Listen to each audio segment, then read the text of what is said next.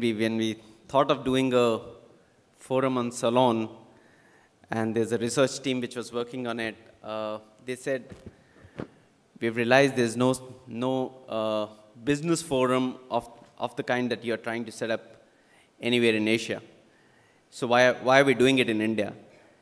And where we started and we got this idea was during our 1.5 decades of franchising that we've done, we realized that this was one of the sectors which was as important as restaurants that we were working on, and restaurants were the largest contributor to franchising in the US market, and we thought health and beauty, salons and spas is going to be the second biggest sector.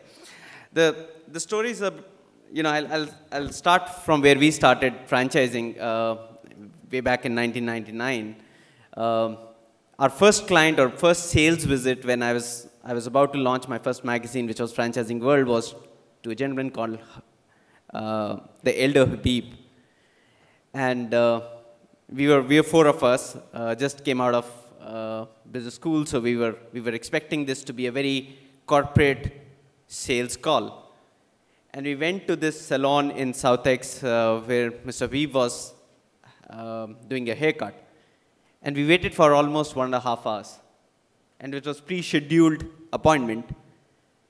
And finally, a senior member of the team who was really getting concerned that we waited for 1.5 hours, and as a salesperson, I shouldn't wait any further, asked that, if there's a possibility to meet Mr. Habib, otherwise we'll make it some other day. And unfortunately, he said, my haircut is most important, my client is most important, you guys can come later. I never had an opportunity to see him post that. After a decade, I met his son, Javed Habib. And this was again a pre-scheduled call. And I landed at the reception of his Andheri office. And there was a receptionist, and I said, I am here to see Javed. And not even a minute later, Javed walked down and took me to his cabin. And he said that my business is not haircut or hair salon. My business is franchising. That's a change which I'm referring to in 10 years between son and a father. And what made Javed do that, and he's going to be with us shortly, he's on his way. We've just taken an initiative with him which is called Franchising for Minorities, and largely this industry is driven by Muslim community. He said that I want to, and he's an iconic person there, so he wants to lead the franchising, and he feels that that's going to be the game changer for the salon industry. We've just done a report, and I have some numbers with me, and I'll share that with you, and how franchising is affecting those numbers, or is going to affect those numbers, is what my prime interest is. Franchising, today there are about 1 million plus, I won't call them organized, but at least respected salons which has some business potential. Now, out of these 1 million salons, only 3,000 are branded. With this as a change, what we are looking at is 25% of the entire industry is going to get branded, and this is going to be through franchising. And it's a huge opportunity, and we feel that by 2020, it will be about 44,000 crore industry which is coming through franchising as an opportunity. Lastly, it's a people business, and I think at Franchise India we are committed to franchising, and we feel that this is a great opportunity, because this business can be started by a single person with an investment of less than 50 or 1 lakh rupees. And the opportunity is for him to become Shehnaz someday. So there is a very clear ends which have been defined. There are some best practices. There are some very clear examples which we can believe in, and I think this is an opportunity, and this is a very clear opportunity which is there. So we are committed to franchising in salon business. We feel it can be a game changer for women entrepreneurs and minorities, and we feel rightly done franchising would give a much faster growth to this industry. Whatever you believe, whatever you conceive and believe, you can achieve. So your belief is going to be the first starting point. You can underperform to your belief. You can perform up to your belief. You will never outperform your belief.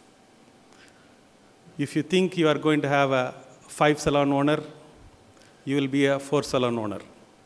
If you think you are going to be a 50-salon owner, you will be a 40-salon owner. If you think you are going to be a 1,000-salon owner, you will be a 900-salon owner. The chance and opportunity is in front of each of us. Whoever is going to believe, whoever is going to play the game with most confidence and the least risk is going to get the biggest pie.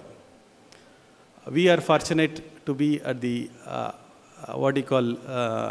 little ahead of the learning curve. That does not mean there are other people who are not learning. There are so many people who are in this business. This business is no longer the hare and the tortoise race, as we have read in the kindergarten. This business is about the hare and the hare race. The hare which is going to run the fastest is going to win the race. But that's on the one side of the game. Other side of the game is the challenges. The industry is in a fairly forgiving mode. It is a great opportunity for all of us to quickly take advantage of this emerging opportunity. The customer is in a forgiving mode. The industry is just emerging. It is unlike the Western counterpart where the industry is fairly well emerged. The standards are set. The customer expectations are set. Here the opportunities are not so, the rules are not so clearly drawn. So you have an opportunity to form your own rules, which is what we have done in South India so far, and which is what we want to do on a national scale in the coming years. Beauty business, from 6 salon to the 30 salon, we adopted a second model called franchising, which in my mind is one step ahead of franchising. A typical franchisee-franchisor relationship, the franchisor comes with the brand name and the business knowledge. The franchisee comes with the local knowledge and day-to-day operation plus the money, and then there has to be enough margin to share between both the players. If these 3 criteria are met, that business is franchisable. And beauty business is world over a franchisable business. And in India, so many beauty salons have franchised it successfully. The second point comes, what does the franchisee expect from the franchisor? First, they want the security for their money because they are trusting, they can afford to start their own salon, but they are coming to the franchisor. So they want security for their money. That is why they are coming to the franchisor. The second point is the pride that they are the owner. Third point is they want good return on investment. If these 3 the franchisor is able to provide, the franchisee will be very happy about that. So likewise, one of the key strategy or the USP for Natural's fast growth is we recruited and gave the franchise partner the trained manpower. The other key factors being we have the only salon chain who have the Bollywood star Genelia as our brand ambassador. So the marketing plays a very important role. Franchise relationship plays a very important role. Monitoring the business on a continuous basis plays a very important role. But to top it all, and you have to go where I have started, I believe we'll have 1,000 women entrepreneurs, 3,000 salon, and 50,000 jobs we will be able to create. That is where I'm standing in front of you and talking to you. Thank you so much.